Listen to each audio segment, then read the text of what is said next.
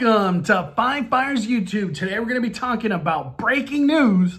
Theme park guidelines for California have been released. If you're not already following me on Instagram, you can follow me on Instagram at The Caliber. Please subscribe, hit the like button, fire it up. I'm the main host, Mondo.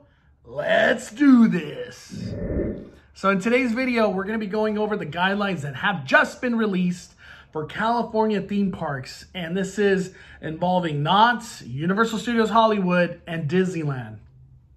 So in this live stream, they provided a couple screenshots or just, they provided a couple slides that gave the guidelines. And I'll show them on the screen right now so you guys can see them. So the first thing is, they did provide guidelines for smaller theme parks per se. What defines a smaller theme park is overall capacity has to be fewer than 15,000 based on the design or capacity. So that's what defines a smaller theme park. But for smaller theme parks, they are able to open in orange. Orange tier is the third tier, and that's 1 to 3.9 daily new cases of Rona per 100,000. I know I'm going to give a lot of information out, but this information, I'll try to put it as clear as possible. So that's what's applied for orange tier on small theme parks. They're only going to be able to open with a limited capacity of 25% or 500, whichever is fewer. So most likely for these theme parks that are smaller, it's probably going to be that 500 because if theme parks are being considered 15,000 as the maximum, 25%, that's way over 500. So I'm guessing 500 is going to be where their capacity is going to be reached. But the other thing for small theme parks, they may only open outdoor attractions. Ticket sales are limited to visitors only in the same county. So if you're outside of the county of whatever small theme park you're trying to go to, you're not able to visit it. I'm not sure how they're going to implement that, but once we get more information, we'll definitely provide that. It might be through an online screening. We'll see. Let's go into the one that we're waiting for, and we've all been waiting for, which is the Disneyland guidelines, the bigger theme park guidelines. All theme parks may resume operation in Tier 4, which is minimal. How do you actually get into Tier 4? The way you get into Tier 4 is there has to be less than one daily new case per 100,000 people in the county. So one positive case per 100,000 people in the county. And it says positivity rate has to go down to 2% or less for a county to go into a yellow tier. And that's the fourth stage of this whole tier system that was created, which seems so far away from the tier that we're currently in, which is, we're in red tier, which is the second tier for Orange County.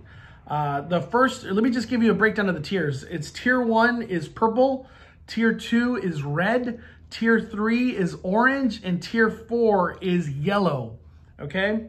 So for all the big theme parks, they're gonna open up with a limited capacity of 25% in Tier 4. Whenever Tier 4 is in Tier 4, once we get there, they're finally gonna be able to open with a 25% capacity. All theme parks that do open in Tier 4 will have to implement reservation system and screen guests for symptoms in advance. Face coverings are going to be mandatory throughout the park unless you're eating or drinking. And some other things too, there will be no indoor queuing allowed for any attraction or ride. For indoor attractions and rides, they will develop an outdoor queuing system prior to entry into the attraction's indoor operation. Or most likely, virtual queuing is going to be done for these rides. There's some other things I wanted to talk about as well.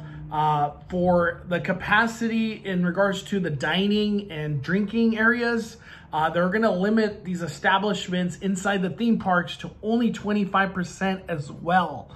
So if a certain restaurant only could hold 100 people, only 25 people are going to be allowed in that restaurant, period. These are some guidelines that we've all been waiting for, but these are not the guidelines that we were all expecting. I'll have some links to some of this information in the description of this video, so you guys yourself can go over it as well. Thankfully, the guidelines have been provided. I do not know when Orange County or LA County is going to be able to go into tier 4, which is yellow. It's going to be a challenge. I'm just shocked. I'm just shocked. One thing too, 25% capacity for Disneyland. It's going to be somewhere around the range of maybe 12 to 15,000 people. So when the park does open, that's what we can expect in regards to 25% capacity. We all kind of had the idea that reservations were going to be implemented, but now that reservations are mandatory, we're going to see Knott create a new system, Universal Studios create a new system. I'm not sure how it's going to work out for like SeaWorld or Legoland or just all the other theme parks here in California that are considered a larger theme park. So some of the things that I've been preaching lately on my YouTube channel is to call Disneyland to get your annual pass extended for however long you're eligible for and choose option 2. I can't tell you how more important it is right now to do that, because who knows how they're going to work this reservation system down the line, and how ticket sales are going to happen at a limited capacity. So having an annual pass during these times, whenever the parks reopen, it's going to be like gold. Having an annual pass is going to be so valuable. I don't know how else to say it, because it's gonna suck to have to buy tickets for individual days down the line whenever the parks reopen if you don't have an annual pass. Things are getting very interesting for Disneyland, since they're the only ones that kind of have, or not the only ones, but they've provided their options of option 1, option 2 for their annual pass. The other one that has provided an update for annual pass was Knott's Berry Farm, where they're just going to provide the full year of 2021. If you had an annual pass right now, they provided you a full year of next year, which was awesome. And they also allowed their benefits to be transferred over, like their meal plan, dining, parking, all those benefits would just transfer over to 2021, which, thank you, Knott's Berry Farm, one of the biggest blessings we've had theme park wise. And for Universal Studios, we do not have an update of how annual passes are going to be handled in regards to extending them, refunding. I have no idea. We haven't heard any information just yet, but I will definitely cover that once we get that info.